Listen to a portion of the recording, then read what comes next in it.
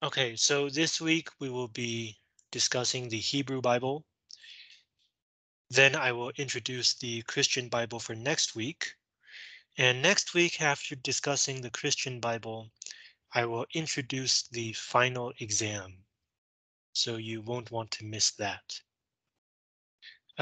After class next week, you will have 1 week to finish the final exam. And for week 18, since it won't be on the exam, and it's an extra week anyways, I thought that I could use Chinese to teach that week. How does that sound? Right, so just to confirm that everyone can in fact understand Chinese.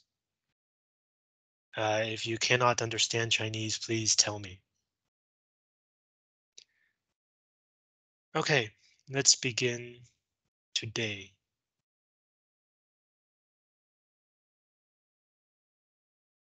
Um, so we're reading from Genesis, 创世纪, and Exodus, 出埃及记.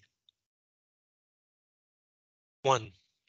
Footnote 2 gives the two most common names for God in the Torah. And the Torah is the first 5 books of the Hebrew Bible.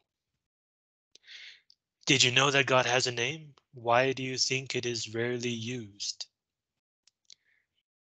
2. Why do you think God asks Adam and Eve, "Where are you?" and Cain, "Where is Abel, your brother?"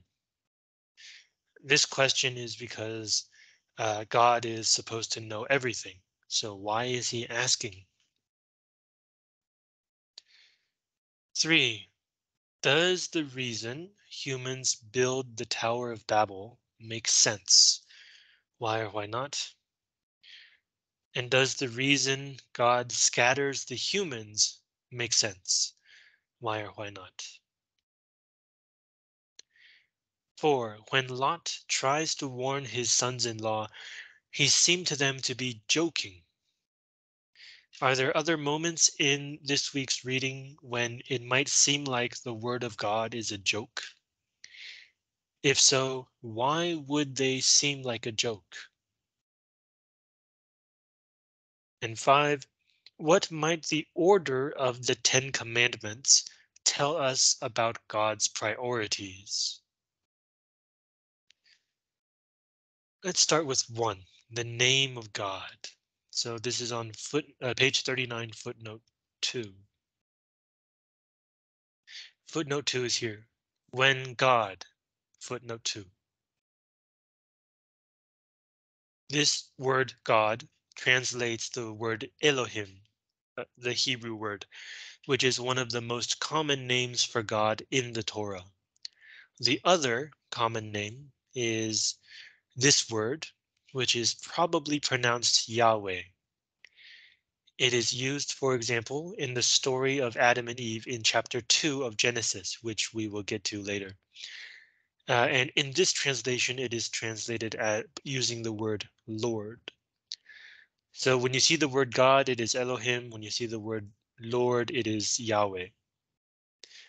So the question is, God has a name? This is interesting. Usually we just say God, right? There are many gods, but only one God that begins with a capital G. And if you think about it, it does make sense for God to have a name. We mentioned last week that in much of Jewish history, there were in fact many gods, but only one God was acceptable for the Jews. So you'd have to have a way to differentiate between the different gods. Right? If you just say God, like when you're talking to somebody and you just say God, how do you know which God you're talking about? When you write it down, of course, you can use a capital G. But when you're talking, you need a way to differentiate. So the name of that God is either Elohim or Yahweh, depending on the tradition that you are using. A lot of religion is like this. They incorporate and absorb and include many elements from other religions. For example, in Christianity, Easter, 复活节, was taken from an older religion, and the original meaning of Easter was not the day when Jesus rose from the dead, but simply the coming of spring. It was a spring festival. But Christianity borrowed that festival and gave it a new meaning. There are many reasons why religions do this. One is that for a new religion, it's already hard enough to get people to believe in this new thing. If you reuse some elements from these people's earlier religion, it can make it easier to get them to believe in your new religion. Another reason is that often new religions, for similar reasons, portray themselves as very similar to or a continuation of those older religions. It's also to help people to believe in the new religion. So some of those older elements will be left over and reused. So these are a couple of reasons why God may have a name. Now, another interesting part is notice this second name. There are no vowels, 没有母音，全部都子音. So how do you say this word? Nobody really knows, but scholars guess that it's probably pronounced Yahweh. And this is the more commonly known name of God. If you need to name the name of God, usually people will say that his name is Yahweh. Now, why don't we know exactly how to say this name? Again, a few reasons. One is that Hebrew does not actually have vowels. It's like Arabic, 跟阿拉伯语一样. Instead of vowels, you would put a mark in the place where you should add a vowel sound. Now, what sound should you add? It depends on the mark, and it also depends on the knowledge of the word in daily life. So it's kind of like in Chinese, we don't have consonants and vowels written in the language. So how do you know how to pronounce each character? Because you learn the word in daily life. It's the same principle. So if sometime during history, people have forgotten how to say this word, then we only have the written form left, and we don't know where to add the vowels, and we don't know how to add the vowels, which vowels to add. So we can only guess. Now, why you'd think like this is the name of God? This is a pretty important name. How would we lose knowledge of how to say his name? Well, just like how perhaps many of you didn't know that God has a name. When this God becomes the one and only God that is acceptable, people don't need to say his name. They can just say God, and people will know which God you're talking about. So over time, even though people know that he has a name, maybe they have forgotten how to say the name because nobody needed to say it. Now, some people think that there might have been a taboo, 禁忌, on saying his name. It's like how you don't usually call your parents by their name, right? You say mom and dad, father, mother. You don't call them by their names. So something similar may also have happened with the name of God. But this is less sure. This reason is more guessing. We're not quite sure if this reason is true. So that's the name of God. Especially in the West today, when religion has become less and less popular, sometimes instead of saying God with a capital G, you will see people say Yahweh to refer to the Christian God or to refer to the Jewish God as a sign that this is not the God that I believe in. So I use his name. I don't call him my God. Okay, questions for number one?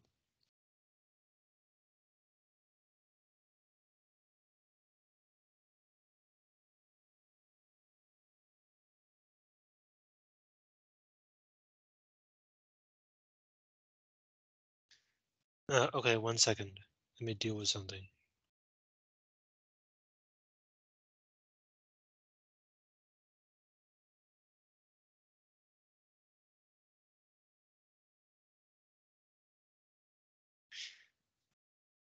Okay, question two.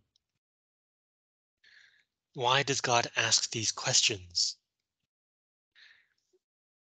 First one, page 41. This is the famous story of how Adam and Eve eat the forbidden fruit.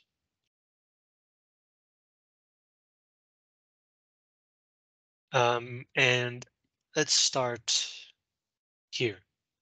The serpent is the snake, said to the woman, "You shall not be doomed to die if you eat the forbidden fruit."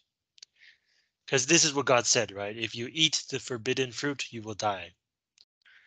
And the serpent says no.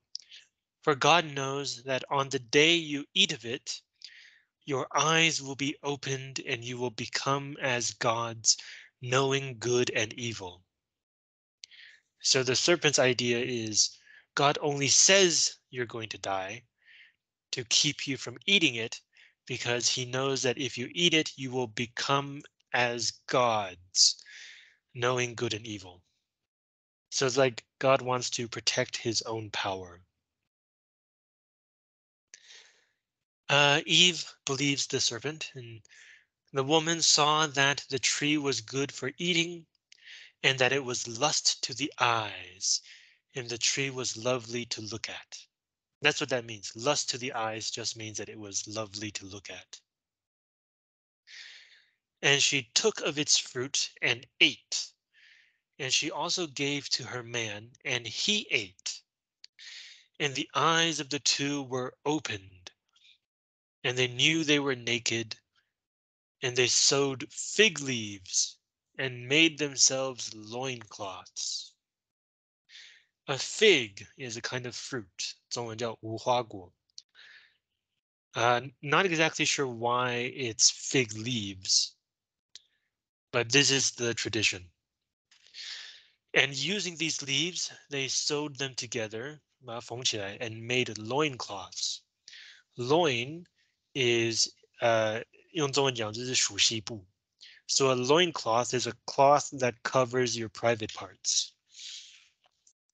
So only after they ate this fruit of the knowledge of good and evil did they suddenly realize that they were naked.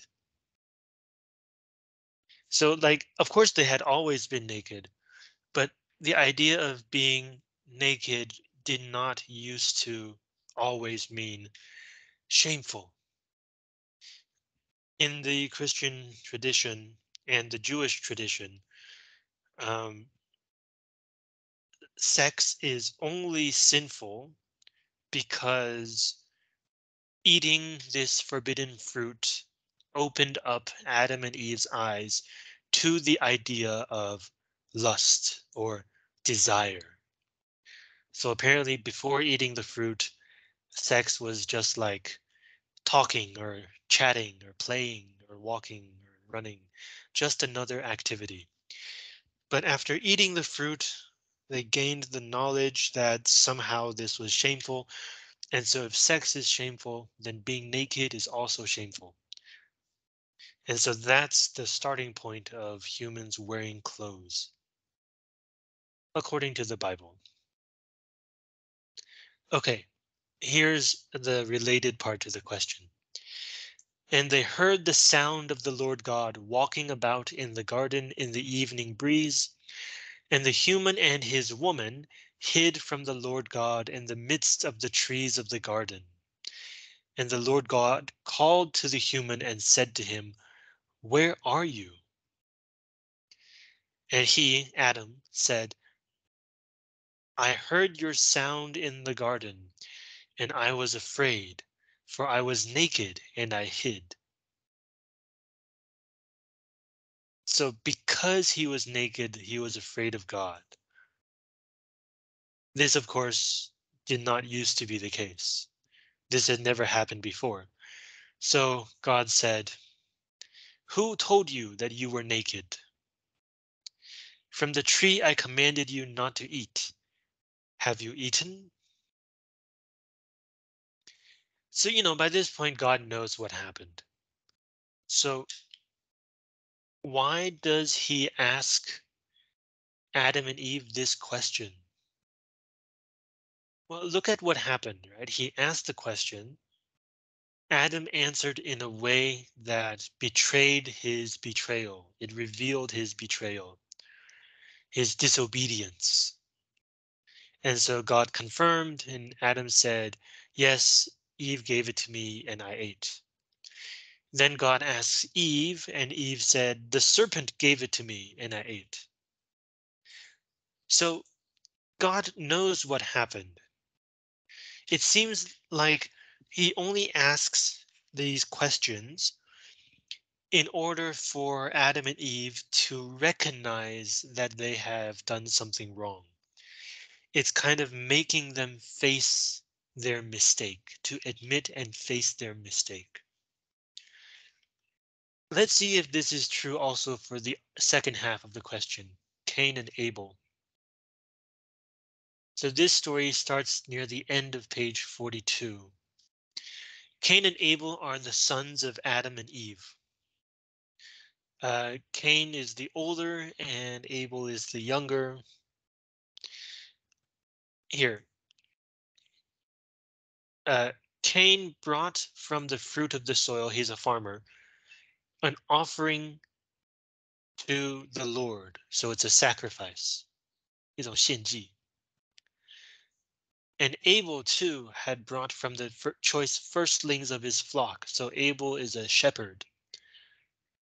And the Lord regarded Abel and his offering, but he did not regard Cain and his offering.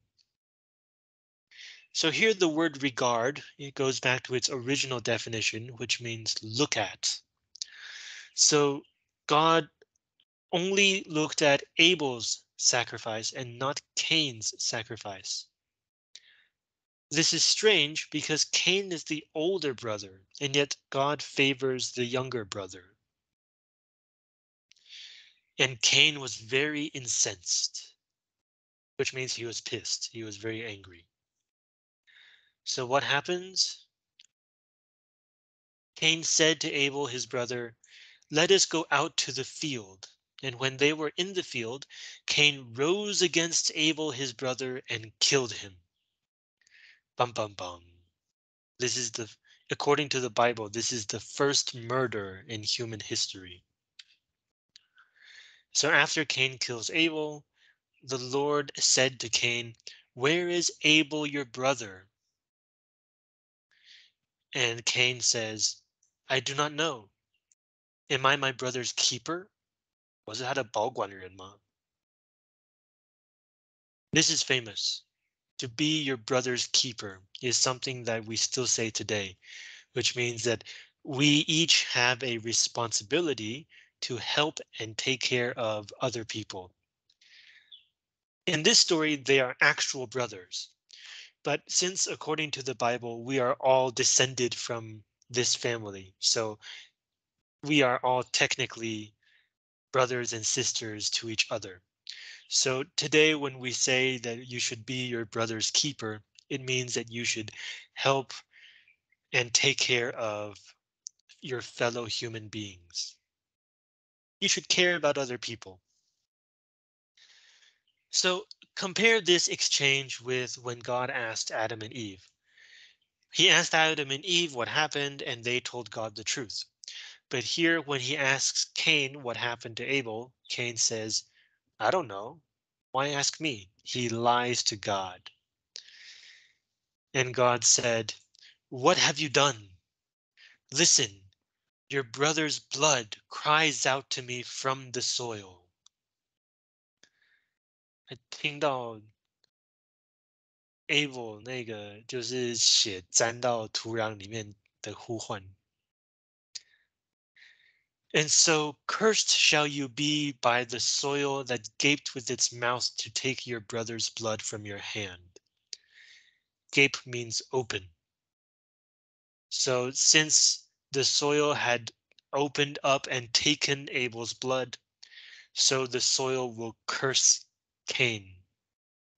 And the curse is that Cain is a farmer, but the soil will no longer give you its strength. You will no longer be able to grow things.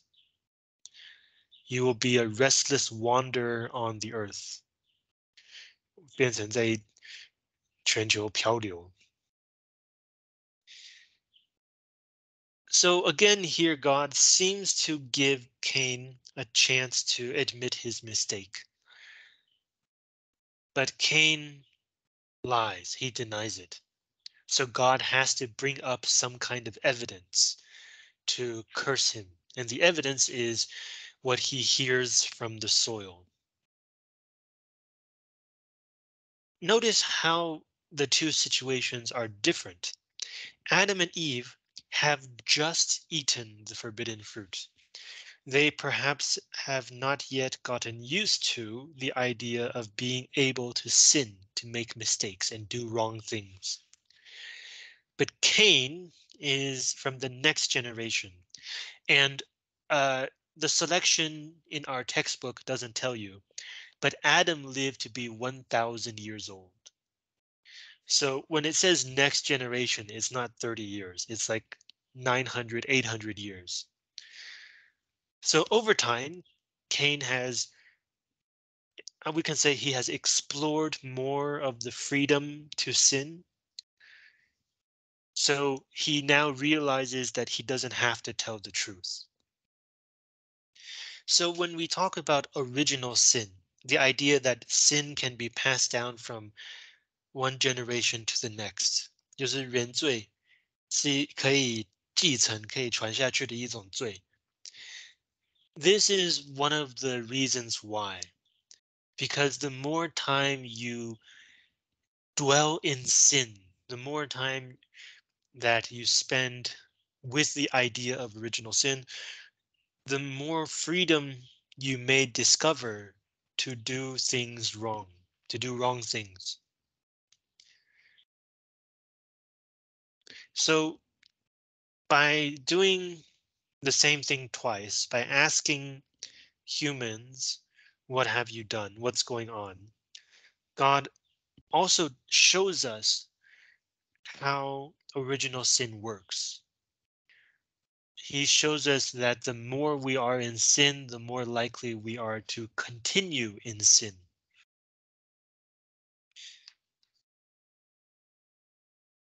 So, do you have questions or ideas about number 2?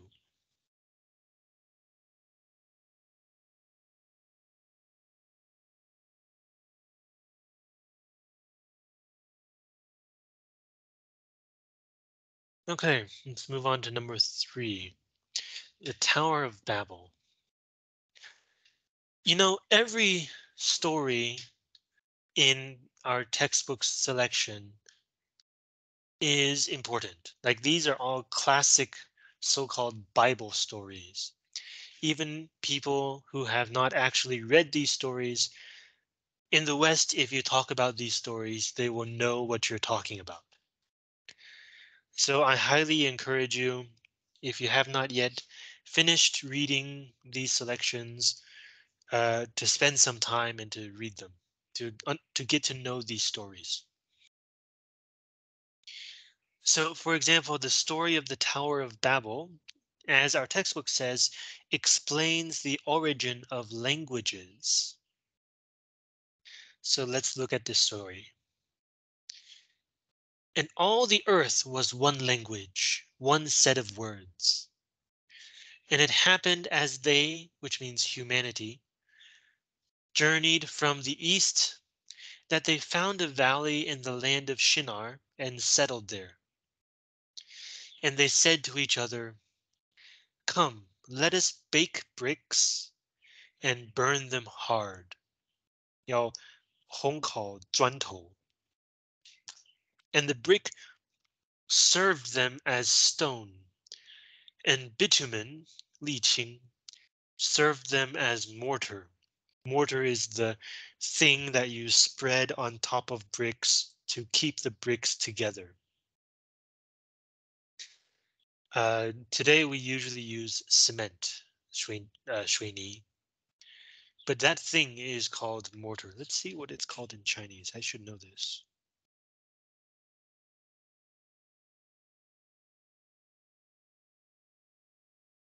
砂浆.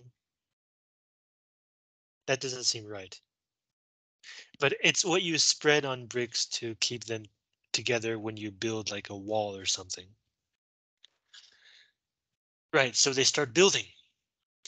And they said, "Come, let us build us a city and a tower with its top in the heavens, that we may make us a name lest we be scattered over all the earth." So they want to build a city, and among that city there will be a tower, 高塔, and it will be so high that it reaches the heavens. Today in English, the heavens just means the sky.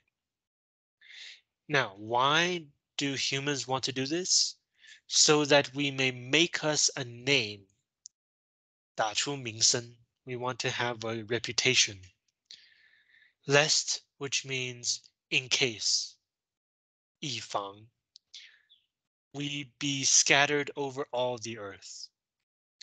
So right now, all of humanity is living in like very nearby, right? But they're thinking like one day if we spread over all the world, what if nobody knows who we are anymore? So we should make a name for ourselves by building this tower that reaches the heavens. Now, that kind of doesn't make sense, right? Because this is supposed to be all of humanity. So why do they need to make a name for themselves? Who are they worried would forget them? If all of humanity is here and later all of humanity spreads throughout the world, they are still humans. They all know who each other is. So from this, we can kind of see that the Bible says it's about the creation of the world and humans, but underlying a lot of these stories is always the idea that these are only one group of people. It seems like there are other groups of people somewhere else in the world. But for the Bible, the only group of people that really matters is the Jewish people, the people who believe in the God Yahweh. So here it says humanity. But this only makes sense if there are actually other groups of humans nearby. So that's the reason that this group of humans wants to make the city and the tower, to make a name for themselves, to become famous. So the first part of question 3, does that make sense to you?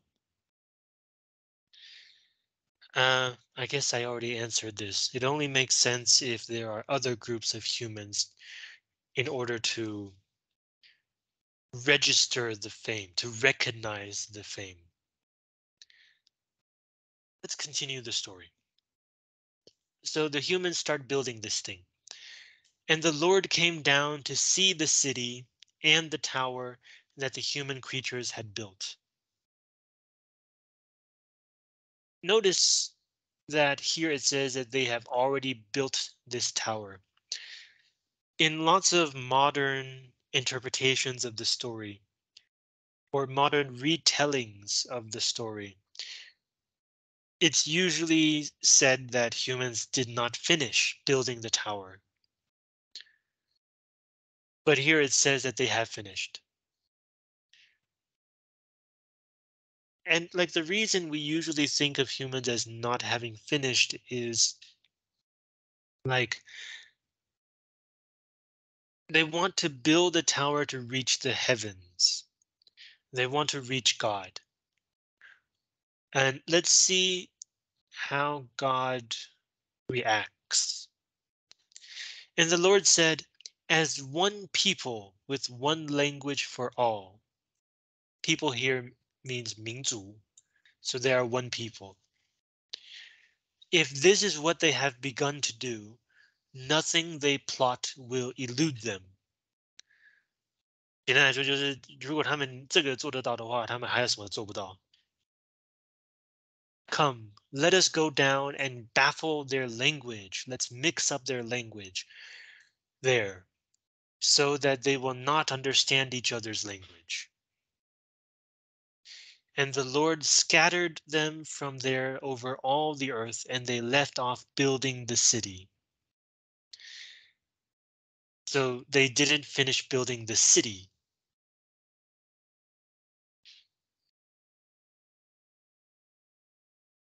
So it looks like here had built means the part that they had finished. Although it does not mention the tower, right? Maybe they finished the tower. So this is what God did. Therefore, it is called Babel, this place. For there the God made the language of all the earth Babel. Babel in English means 胡言乱语. I mean, sorry, in Chinese it means 胡言乱语. And from there the Lord scattered them over all the earth. So why does God like do this? Why does God come down and mix up the language and spread people over the earth? The reason he gives is if this is what they have begun to do, nothing they plot will elude them. Elude means escape. So if they can do this, anything they want to do, they will be able to do. Apparently, this scares God. I guess it's kind of like the forbidden fruit. According to the logic of the serpent, if humans eat of the fruit and they gain knowledge of good and evil, they will be like God. Now, this is only the serpent's logic. We don't know whether God really thinks this. But here, God specifically says that he wants to keep humans from doing some things. He wants to prevent them from being able to achieve everything. This might be a continuation of that same logic. So even if the original reason God did not want humans to eat the forbidden fruit is not what the serpent says, now that they have eaten the forbidden fruit, God does have to be careful about what humans can do. 就是也许可以这样说啦，就是吃了善恶知识之果之前，也许上帝没有这样想。可是既然人类吃了，上帝就要开始防范人类能达成什么样的事情，不要就是变成一种挑战或威胁。So this story also has a number of weird elements that we have to explain in order to make this story make sense. The first part we just talked about. God feels threatened by humans. But another part is notice what God says. He says, come, let us build us a city. Sorry, not humans. He said, come, let us go down. Us. God is one God. What is this us? So this kind of points to how maybe in the earlier years of the Jewish religion, God was not in fact one God. Maybe there were two gods or even three gods working together. Or maybe it's one God with different aspects, 面相. It's kind of like how in Hinduism, 印度教, some gods have different aspects. Or even in ancient Greece and Rome, we talked about how different gods will be worshipped in different ways in different cities. So instead of just Athena, you would have Pallas Athena, Athena as they worshipped her in the place called Pallas. Different aspects of the same god. So it looks like this god also had something similar going on. So next week, when we talk about Christianity, the selection will not say this, but in Christianity, they believe in something called the Holy Trinity, 三位一体, which is kind of similar. This logic is kind of similar. The idea is that God is actually three parts. There is God himself, then there is his son Jesus, and then there is something called the Holy Spirit, 圣神. And these three are all part of God. They are all God. Even though they are three of the same things. This doesn't sound like it makes sense. It sounds nonsense. And for many, many, many years, Christian philosophers have tried to make sense of this logic. What does it mean for one God to have three aspects that are each itself, but also they are all God themselves, and when you put them together, they are also God. This could also be inherited from this part of the story, the very early idea that there's more than one aspect to this God. And then one final thing to notice is that humans say they want to build the city and the tower to prevent being scattered over all the earth and forgetting each other. But precisely because they build the city and the tower, God scatters them and confuses their language so they don't remember and they can't communicate about this city and this tower. So this, in fact, is an example of a self-fulfilling prophecy. 这也是一个自我证成预言. Just like how Oedipus only fulfills his curse when he tries to prevent the curse. Here, humans are only mixed up and scattered and forget each other only when they try to prevent this happening. So, like, even in the Hebrew and Jewish tradition, we also have self-fulfilling prophecies as well. It's not unique to Greece.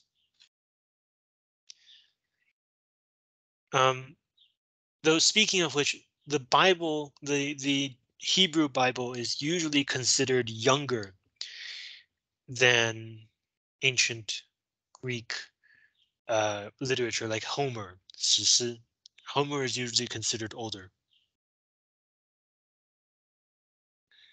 Okay, do you have questions about 3?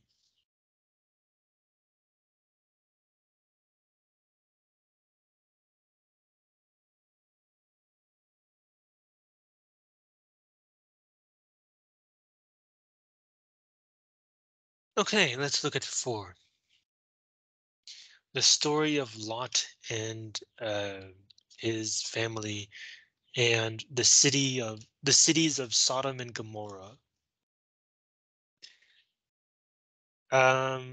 If you watch the Marvel movie Guardians of the Galaxy, one of the characters' names is Gamora. This is the source of that name. So this story starts on page 49.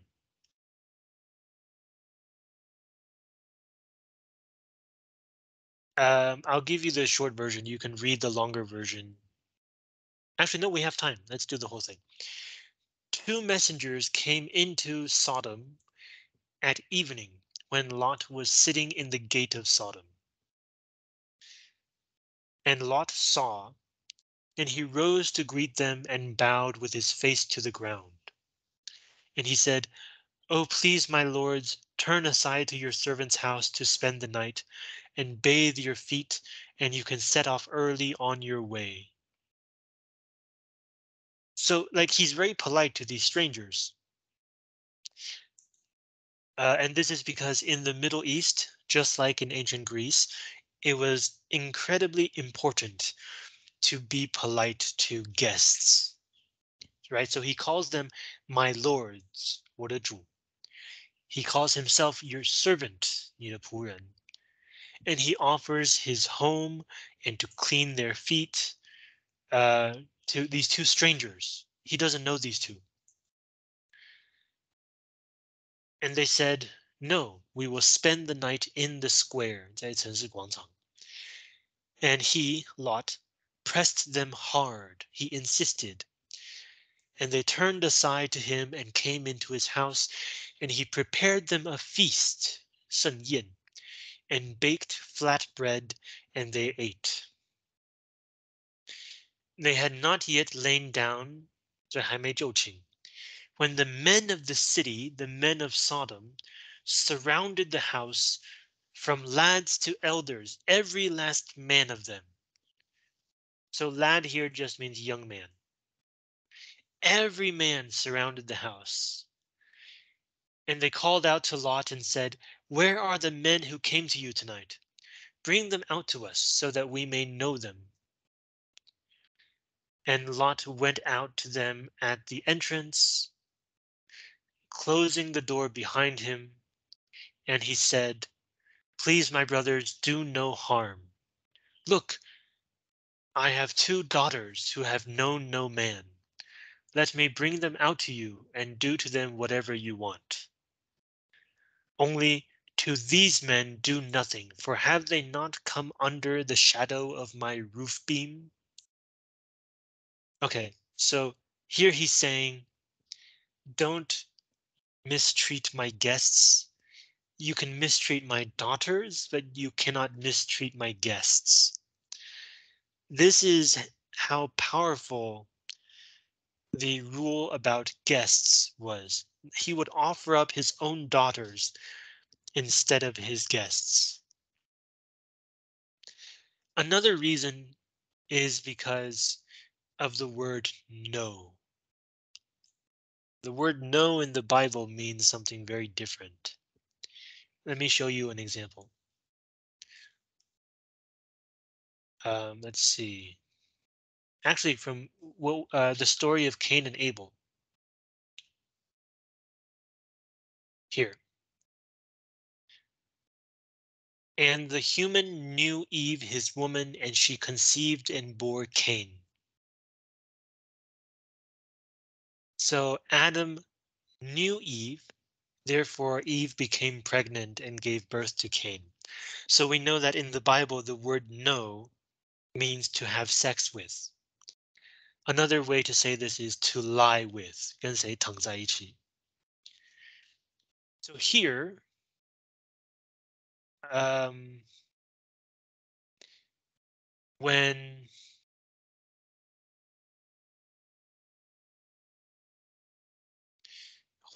the men of Sodom say, "Bring out the men to us so that we may know them," it means let us have sex with them. In other words, let us rape them.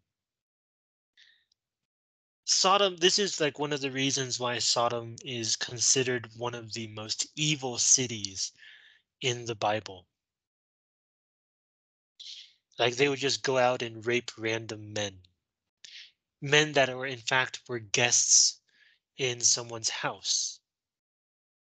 And so even today, the word Sodom is the source of the word sodomy, which means uh,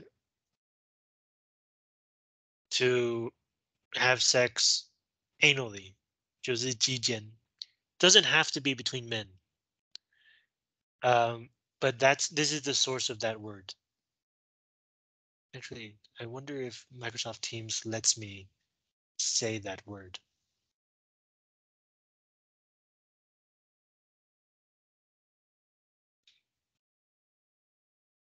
It doesn't let me say the word. Okay, so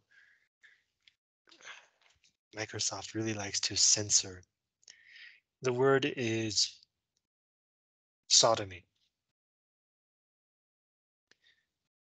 I wrote it down for you in the chat.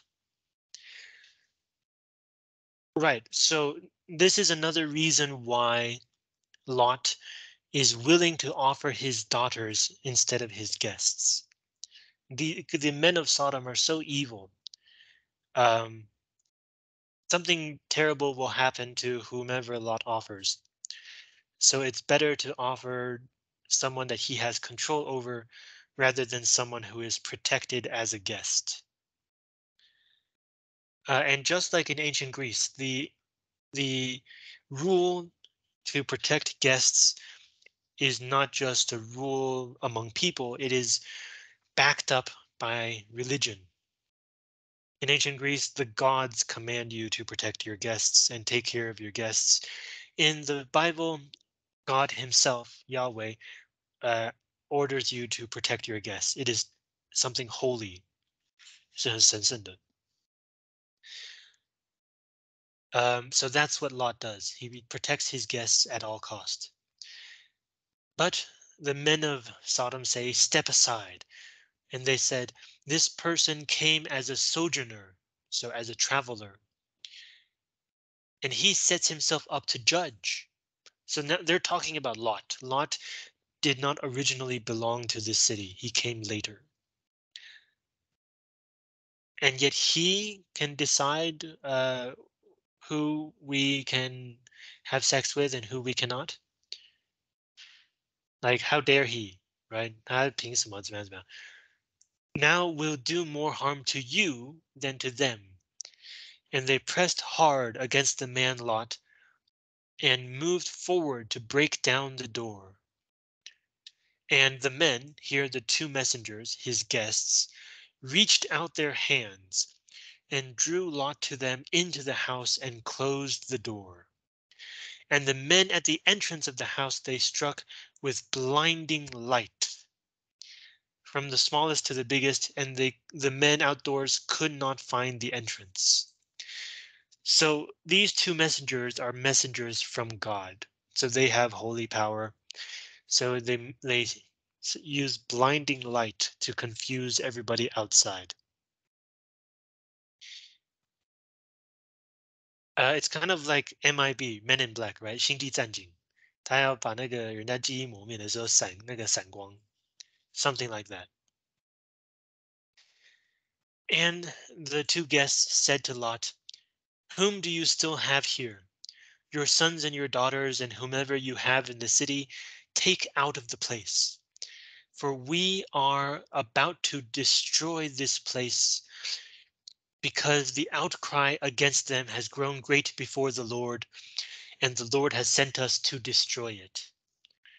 Outcry, 呼唤请求.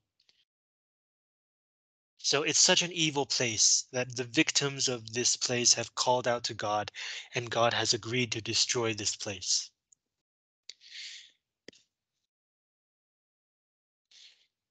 And Lot went out and spoke to his sons-in-law. So his daughters are married. He offered up his married daughters. Spoke to his sons-in-law who had married his daughters, and he said, rise, get out of this place, for the Lord is about to destroy the city.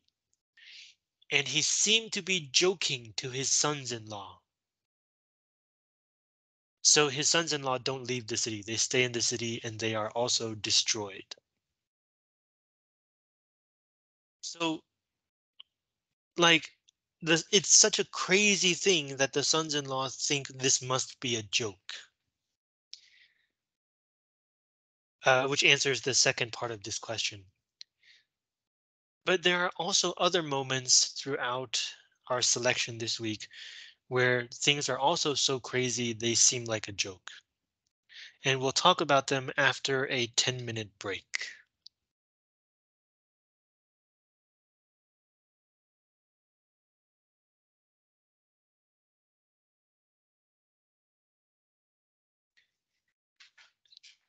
Think about this.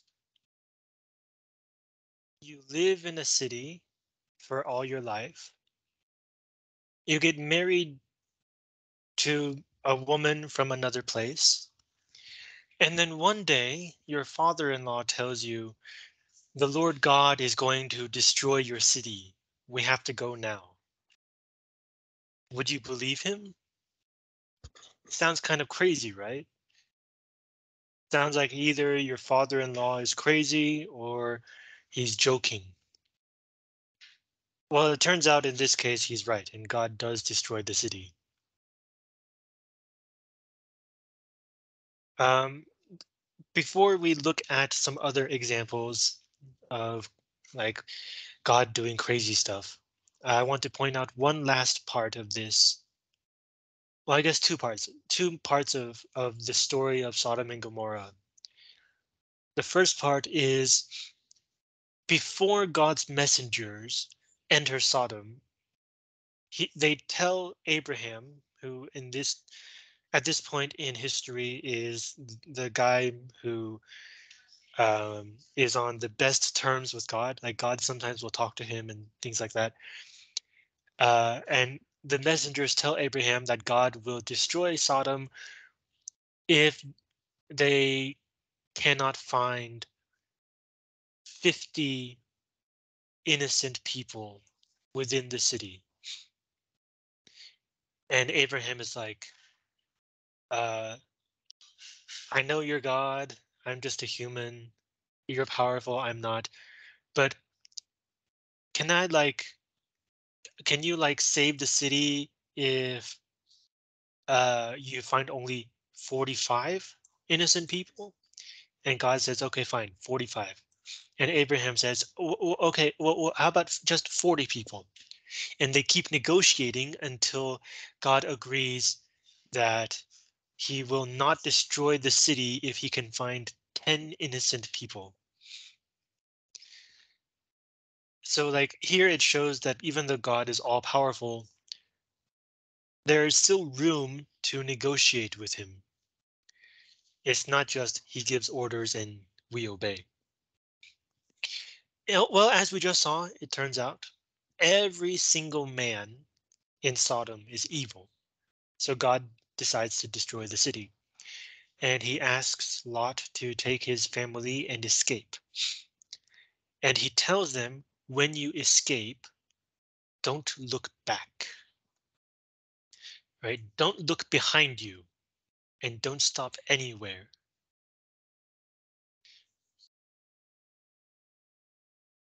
But let's see, where is it? The story is that here, and his wife, Lot's wife, looked back, and she became a pillar of salt. 她变成盐柱，那个食盐的盐，盐巴的盐。So this is one of the most famous parts of the story. God tells them not to look back. She looks back, turns into salt. The idea of not looking back is also seen in other classical works of literature. For example, um, if you remember in Ovid's Metamorphoses, the beginning of our selection said that it was a song sung by Orpheus, a poet named Orpheus. But actually, Orpheus is most famous for the story of himself and his wife Eurydice. And the story is Orpheus loved Eurydice very much, but one day she died because of a snake bite. Again, the snake. And she goes down to Hades, to hell. Orpheus is heartbroken. He no longer sings his poems. Everybody is very sad because Orpheus's singing was beautiful. And finally, Zeus is like, okay, I need to hear him sing again. So here's what I'll do. Orpheus, I will let you go down into Hades and bring back your wife. But you cannot, as you're coming back from Hades, you walk in front, she will walk behind you, but you cannot turn back to look at her. or you will lose her forever. And so Orpheus goes down into Hades, talks with Hades, god of the underworld, reunites with his wife, who at that moment is still a ghost, is still a shadow, like when Odysseus went to Hades, that kind of ghost. So anyways, they start climbing back up to the visible world, and every step Eurydice is always behind Orpheus, but she's a ghost, so he can't hear her footsteps. He can't check whether she is still behind him. He has to trust. This is the wife that he loves more than anything in the world. Literally more than anything. He leaves the world to go to Hades to recover his wife. That's how much he loves her. But on this long climb back up, there is no evidence that she really is following behind him. And so just before they reach the entrance to the world, just before they leave Hades, Orpheus can't stop himself, and he turns back and he sees Eurydice. And in the same moment, Eurydice is dragged back down into Hades. So it's the same idea. Don't look back. The ending of that story is that Orpheus gets so sad he kills himself. Sorry. Okay, so this is one example of God doing something so crazy that you might think he's joking. There are a few other examples. See if I can find them.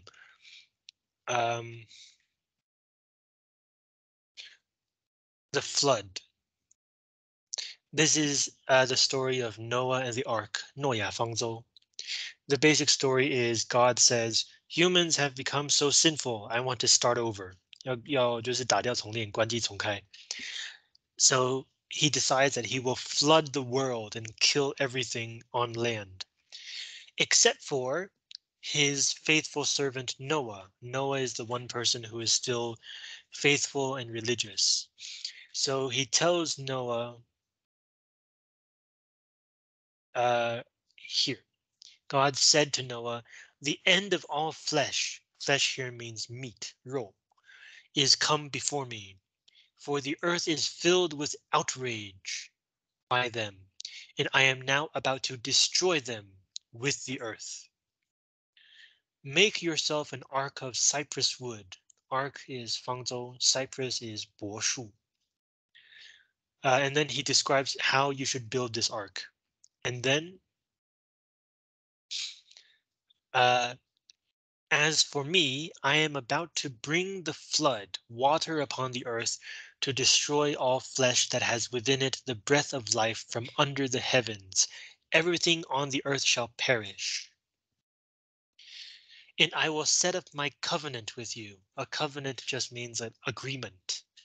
So I promise you, you shall enter the ark, you and your sons and your wife and the wives of your sons with you.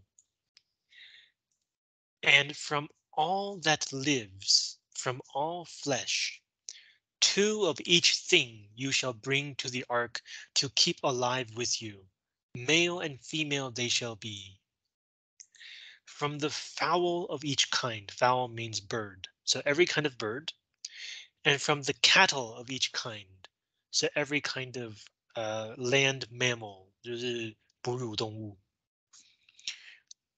And from all that crawls on the earth of each kind. So I guess this means insects, 昆虫. 2 of each thing shall come to you to be kept alive. So again, imagine you're Noah. You're just like going about your daily life. One day God appears to you and says, I'm going to destroy the world with a huge flood. Here's what you need to do. Build this big frickin' boat, and I will send a male and female of every animal to join you and your family on this boat. Does that sound crazy or what? If Noah Like imagine that you're Noah's son and like your father tells you God just told me this, this, and this. We need to do that, that, and that. Would you believe him? Or do you think your father had gone crazy? Or maybe was just joking? In fact, this very question was made into a movie called Evan Almighty, 王牌天神续集.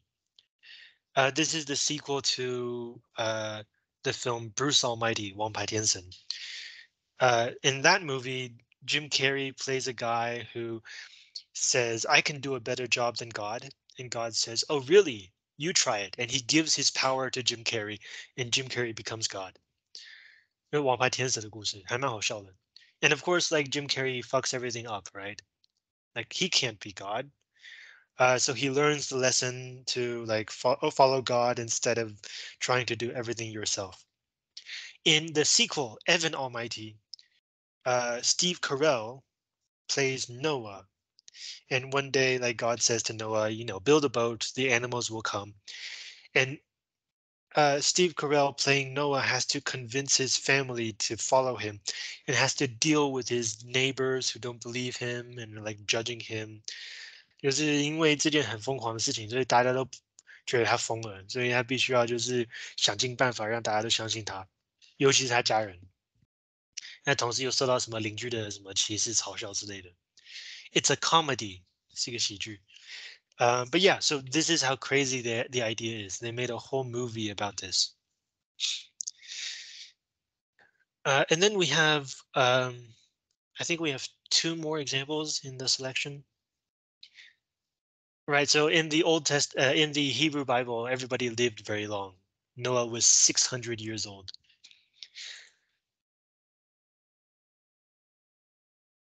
Let's see.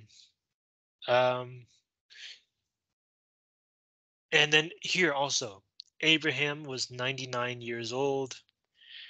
Uh, and then God appears and says, uh, let's see, that gives him a lot of rules. And then he says, I will give your wife a son. I will bless her and I will also give you from her a son. And this is kind of crazy because his wife at the time is quite old.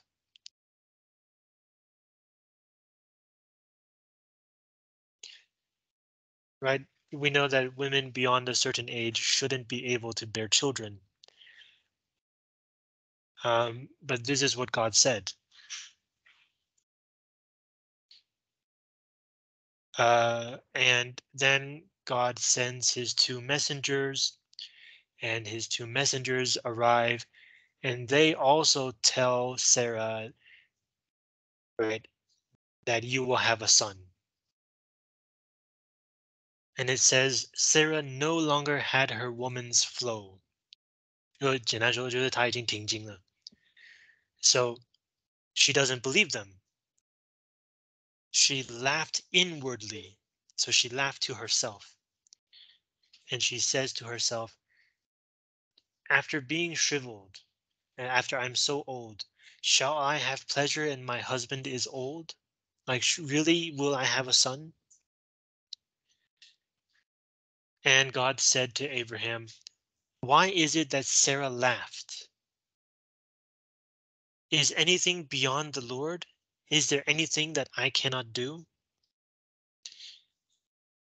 In due time I will return to you at this very season, and Sarah shall have a son. And Sarah dissembled. Dissembled means she lied, saying, I did not laugh, for she was afraid. And he said, yes, you did laugh. So notice here, like this is just like when Cain lied about killing Abel. But here, God doesn't punish Sarah because she didn't do anything like bad, right? She didn't kill anyone. Um, so because like God says, yes, you did laugh, and there's no punishment, and nothing bad happens, it makes it seem like this scene is kind of like God is like joking around and bantering with Sarah, which is quite interesting. That God would joke with someone. So yeah, again, um, imagine that you're Sarah, you are too old to bear children, and then one day two men walk in, they say, "We are messengers from God," and God says, "You will have a son." Crazy, right? Seems like they must be joking. And that's why Sarah laughs. There's one more example I want to look at with you. And actually it involves Sarah's son, the son of Sarah and Abraham. His name is Isaac.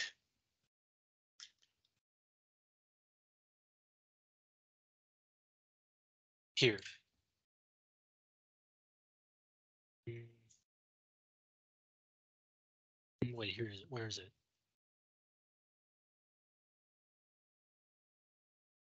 Here it is. Okay, okay. So, um, Abraham and Isaac, this story. God tested Abraham. And the idea of this story is um, God one day tells Abraham, "Go to this place and sacrifice your son." 就是要人肉献祭. Remember, this is Abraham's one and only son, the son that he and Sarah had in old age, their most beloved son. And God says, "I want you to sacrifice him. I want you to kill him for me." And Abraham doesn't protest. He doesn't try to argue. He just follows orders. Um, and when they get to the place, they take the wood for the offering, and he builds up where the fire will be. And Isaac said to Abraham, his father, "Father," and he said, "Here I am, my son." And he said, "Here is the fire and the wood, but where is the sheep for the offering?" It's usually an animal sacrifice. So Isaac is asking, "Where's the animal?" And Abraham said, "God will see to the sheep for the offering, my son." And then they get there, they build the thing for the fire. He puts out the wood, and then he binds Isaac, his son, 就把他绑起来, and placed him on the altar on top of the wood. And Abraham reached out his hand and took the cleaver. A cleaver is a kind of knife you use to separate meat from bone. 它是屠刀，通常是屠夫就是杀牛分肉的时候用的那种刀子。To slaughter his son, to kill his son. So up to this point, Abraham has not doubted God at all. Right? Again, this is really crazy. Imagine you're Abraham, and one day God tells you, "Hey, you know that son that I gave you, your one and only son, the one that you love so much? I want you to kill him for me." And like Abraham doesn't even doubt. He just says, "Okay," and then he brings his son over to the place. But the story gets crazier. Just as Abraham is about to kill his son, the Lord's messenger called out to him from the heavens and said, "Abraham, Abraham." And he said, "Here I am." And he said, "Do not reach out your hand against the lad, against your boy, and do nothing to him. For now I know that you fear God, and you have not held back your son, your only one, from me." And Abraham raised his eyes and saw, and look, a ram, 公牛, was caught, 应该说公羊，山羊，公羊, was caught in the thicket by its horns. 它那个触角挂在树丛上面卡住了。And so Abraham sacrifices the ram instead of his son. Can you imagine? Like just as he is about to kill the knife is in his hand. He has raised his hand and is about to kill his son. At the very last moment, God says, "Stop. I was just testing you. Don't actually do it." Let nobody say that God does not have a sense of humor, right? One crazy thing after another. If he had not said that it was a test, we might think that God was just joking with him. So yeah, to go back to the original question, it seems like many things that God does in the Bible are so crazy that people might think he's just joking or his messenger was just joking. And if you think about it, that kind of makes sense, right? He's God. He's all powerful. He can do whatever he wants. So in order to show his power, he has to like order people to do crazy things, right? That's part of religious faith. The testing of faith is when your God tells you to do something, would you do it? If God asked Abraham to do something normal, like maybe God told Abraham, "I will send you two messengers, take care of them as your guests." That's normal. Abraham would have done that anyways. So you don't need God himself to tell Abraham. It has to be something crazy in order to have God himself uh, give instructions. And that is the only kind of test that is truly worth being called a religious test. 这个才是真正的宗教的试验、试炼。就是如果你不信这宗教，你就会觉得怎么可能？这种事情才是真正的宗教试验。So that's question 4. Do you have questions or ideas?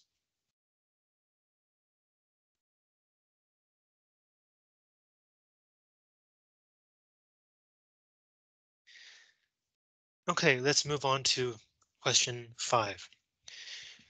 The book of Genesis keeps going for a long while. We don't have time to read all of it. So let's jump to the book of Exodus, 出埃及记. So at this moment in Exodus, they have already left Egypt. The Jews have already left Egypt and are now wandering around in the desert. Because God does not yet trust that his people truly are religious enough. So he again tests them by making them wander the desert for 40 years. And in this scene, Moses, their leader, and in this story, the one closest to God, is called by God up the side of a mountain, and God gives him the 10 Commandments. So this chapter is called Moses Receives the Law. Um, let's see. Here. So Moses went up the mountain. God gave him the law. Moses came back down. And now he's telling his people what God told him. And God spoke all these words, saying,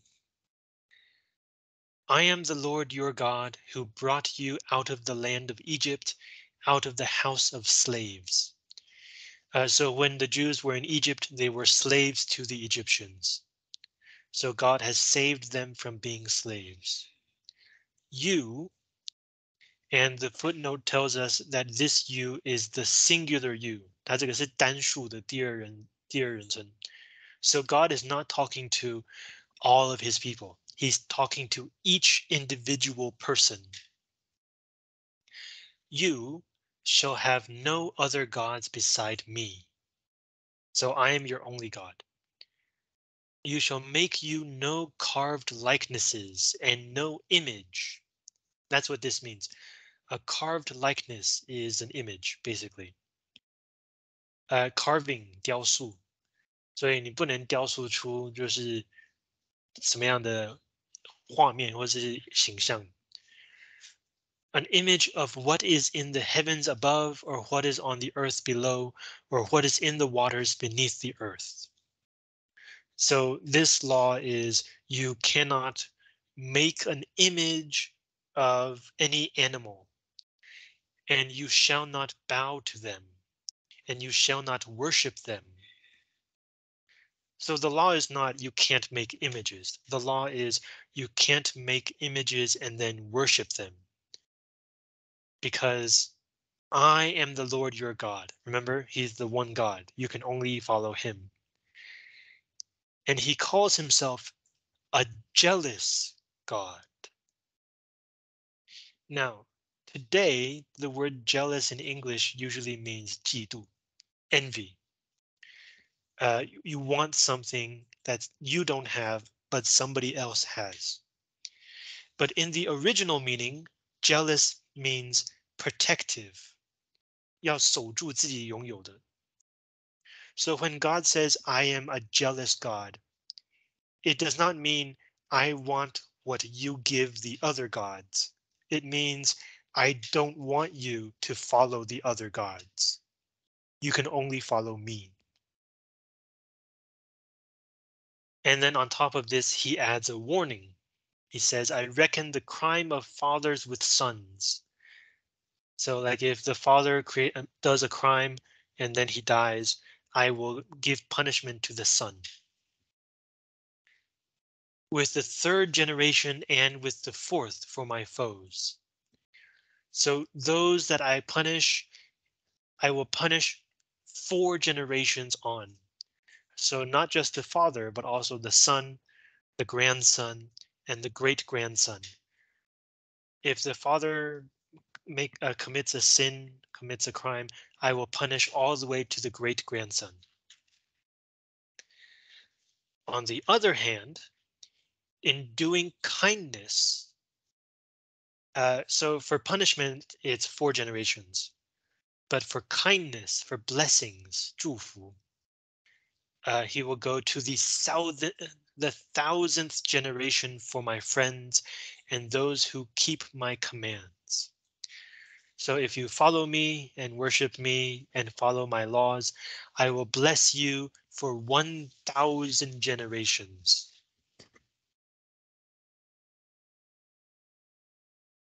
The next one, you shall not take the name of the Lord your God in vain. So in Chinese, this means 不能随便使用上帝的名字. In vain, which means useless. So for no purpose. Today, some people think that this means you should not say things like, oh my God, right? Because that's using the name of God for no reason. But really what this one means is when you swear something, when you promise something.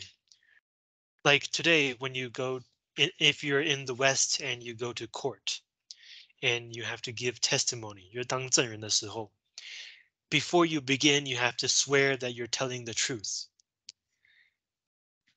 And the way that you swear in the West is you put your hand on a Bible and you swear in the name of God that you are telling the truth. So this is using the name of God for a purpose. So here, when it says to use the name of God in vain, it means when you use God's name to make a promise or a commitment, and then you break the promise or you break the commitment. Because when you break the promise, it's like you didn't plan on making the promise in the first place. So it's using God's name for no use. 就如果你用上帝之名，然后承诺一件事情，之后又打破承诺，那你等于是白白浪费了上帝之名。这条戒律讲的是这个，是要你遵守承诺。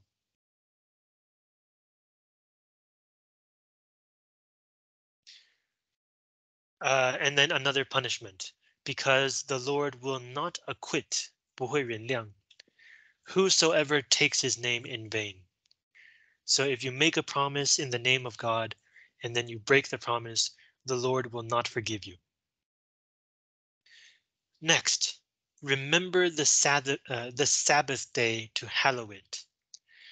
The Sabbath, 安息日, and to hallow it. To hallow is an old word that means to make it holy, 让它变得神圣，要尊敬它。So what does this mean? God explains. 6 days you shall work, and you shall do your tasks. But the seventh day is a Sabbath to the Lord your God. You shall do no task. You and your son and your daughter, your male slave and your slave girl, and your beast, which means farm animal, and your sojourner who is within your gates. So everyone, yourself, your family, your slaves, your animals, even guests in your house, should do nothing on the seventh day. No work. For 6 days did the Lord make the heavens and the earth, the sea and all that is in it, and he rested on the seventh day. We saw this at the very beginning of the Bible.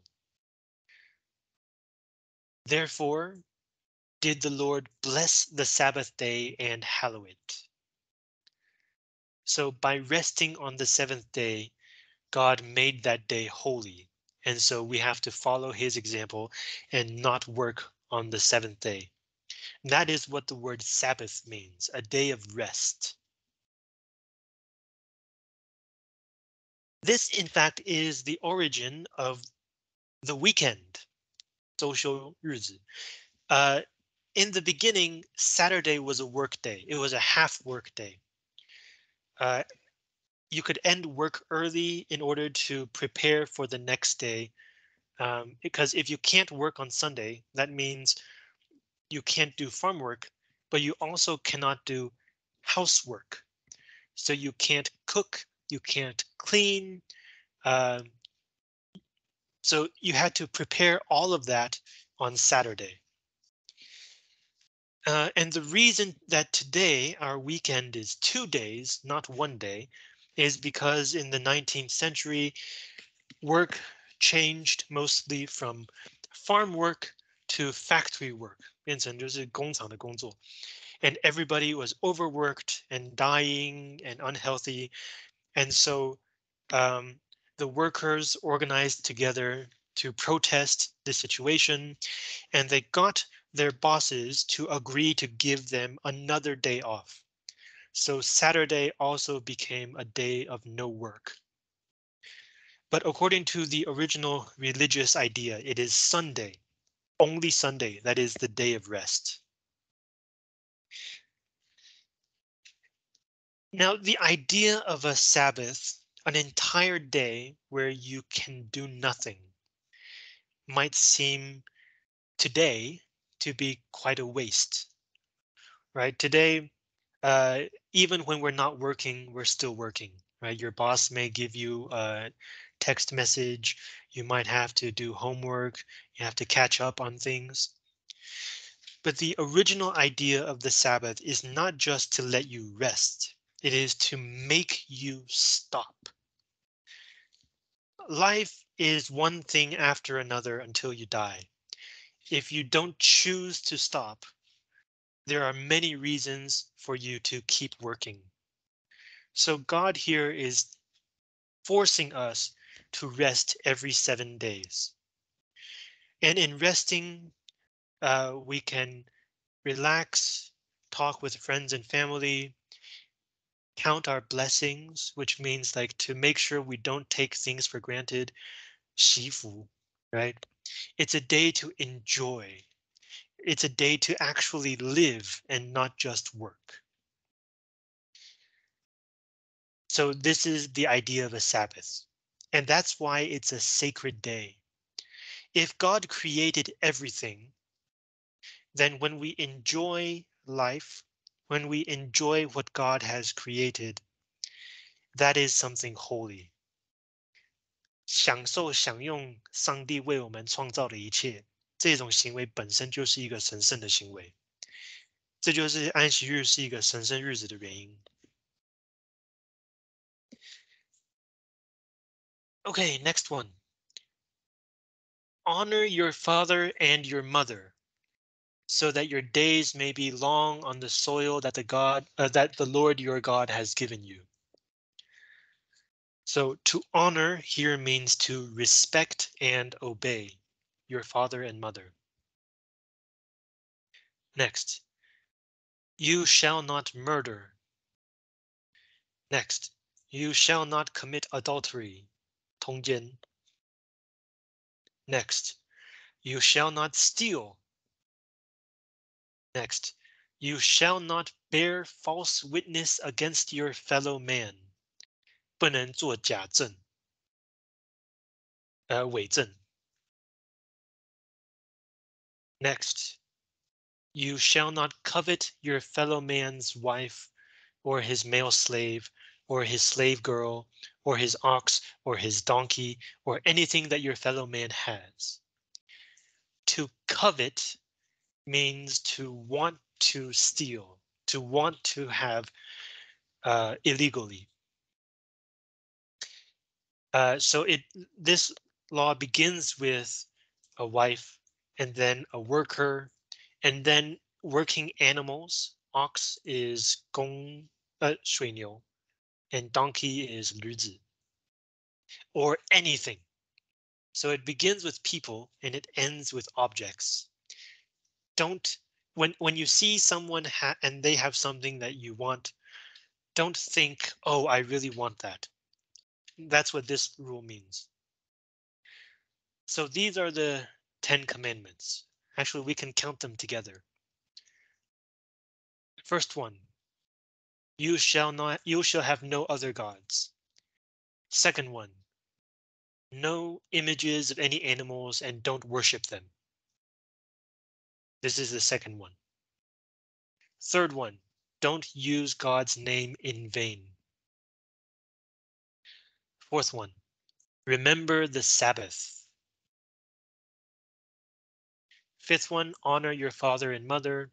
6, don't kill people. 7, don't sleep with other people's partners. 8, don't steal. 9, don't bear false witness. And 10, do not covet. So 10 commandments.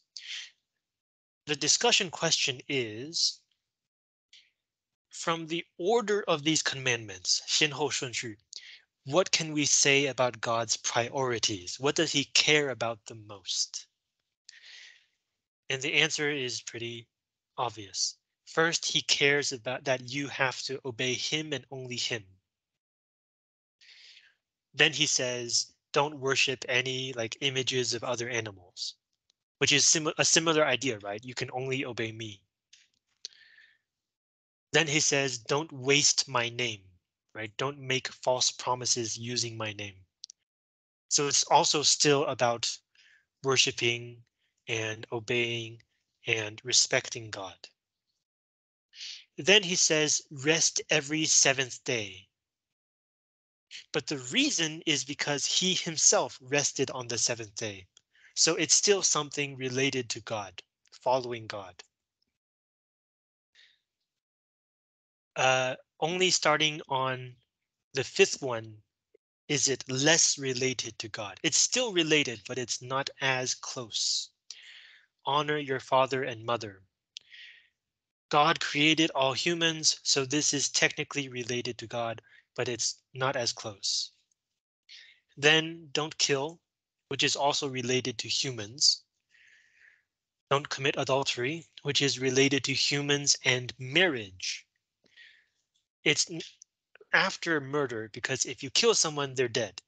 But if you commit adultery, everybody is still alive, but you have broken the promise of marriage.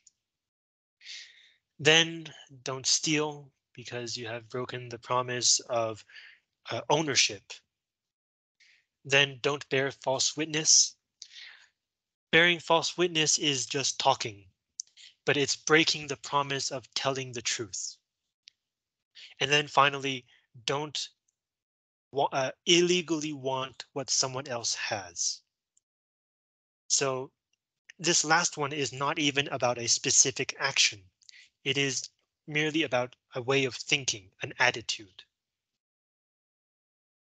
From this order, we can see that the priority moves from God, then to humans, then from life and death to keeping promises, telling the truth, and then finally to have the correct attitude or mindset. It's a very logical order, but it also shows that in that time period, the law was said, the power of the law comes from religion. Today, the power of the law comes from punishment, right? If you break the law, the police will arrest you and you have to go to jail. But the legitimacy of the law, 法律的正当性，不是它的权威，是它的正当性 comes from the government. And the legitimacy of the government comes from the people. That's why today this kind of government is called a democracy. 这才是民主嘛，人民做主。We choose our legislators. 那叫什么？立法代表由我们选。And our legislators make the laws. That's why these are legitimate laws. But in those days, it was not a democracy. The Jewish people followed God as their one and only source of legitimacy and authority. 对那时候的犹太人而言，上帝是唯一的正当性与唯一的权威来源。So when God gives the law that Jewish people must follow, this law also begins with the source of legitimacy, which is God. If they don't believe in God, none of the laws will have any power. So that's why he starts with, you can only have me as your God, you cannot worship other gods, these kinds of ideas. Then he goes on to first honor thy father and mother. This comes before murder. So you know that in this society, the family, the social unit of the family is more important than the individual person. Today, we usually think of murder as the worst crime because the logic of a democracy is individual rights, 是个人权利, right? If each person casts one vote, 我们人人一票. Therefore, in this kind of society, the individual is the most important. And so killing one person is the worst thing you can do. But in that society, it was not a democracy. The most important part of society is that you are a Jewish person, your parents are Jewish, and you can go all the way back to Adam and Eve. That bloodline, 那种血脉,那种系谱, that is the most important part of that society. So the fifth commandment, honor thy father and mother. That is what this is about. And then the sixth commandment is don't kill people. And then it continues to property and keeping promises, things like that. Okay, questions about the 10 commandments?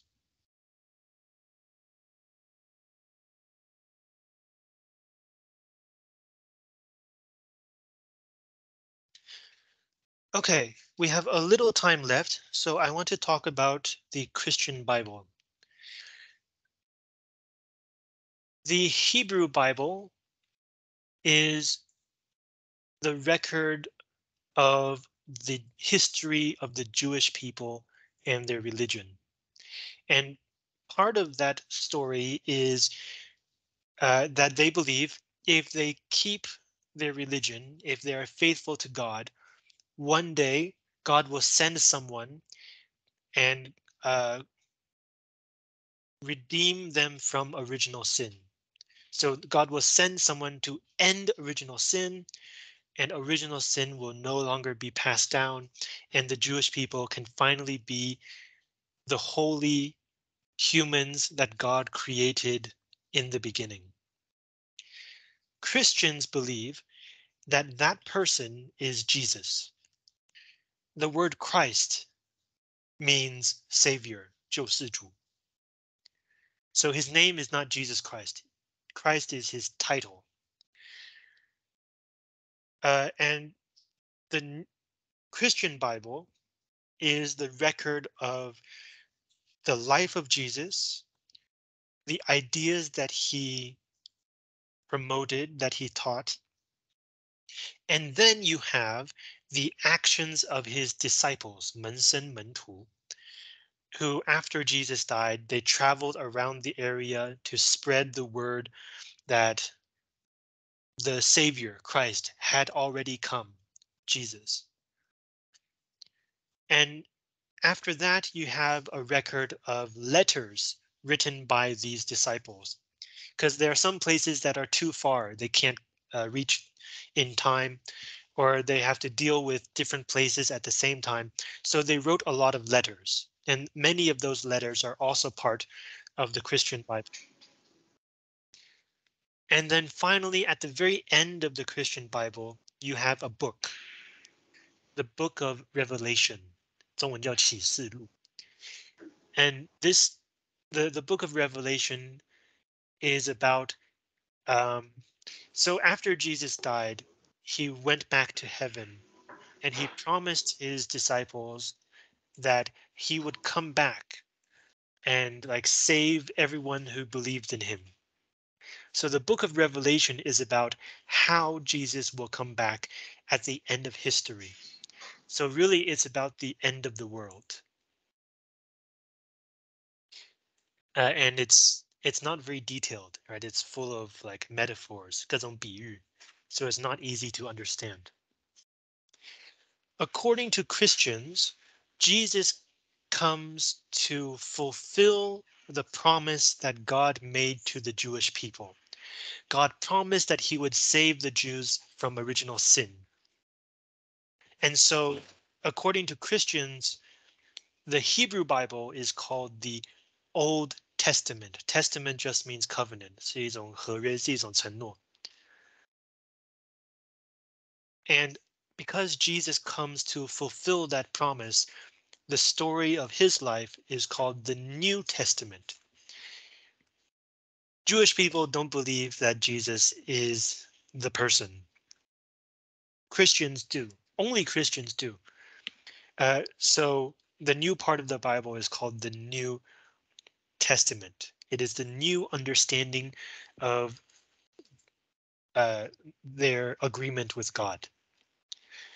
So today, if you call the Hebrew Bible the Old Testament, it's not respectful to Jewish people because Jewish people don't believe in a New Testament. They only have one testament, which is the Hebrew Bible. Now, next week, we're going to be reading selections from two of the four Gospels. Gospels in Chinese is 福音. The Gospels are records of Jesus's life. In the New Testament, there are four of them. Each one is written for a different audience. And they were written in Greek because Greek was the language that most people knew in that day. In that day, the Middle East had recently been conquered by ancient Rome. So Latin was the new language, but Greece was the old language. But because these were Jewish people, they also spoke a kind of Hebrew called Aramaic. So a lot of the letters are written in Aramaic. Anyways, none of it is English.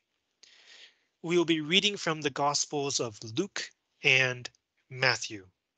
Matthew wrote his gospel for ordinary people. Luke wrote his gospel for educated people. The other two Gospels are the Gospel of Mark, which was written for non-Jewish people, and the Gospel of John, which was written for religious people. Mark is shortest, John is longest and has more extra stuff, so we're only going to be reading from Matthew and Luke. So please finish the PDF file before next week. Questions?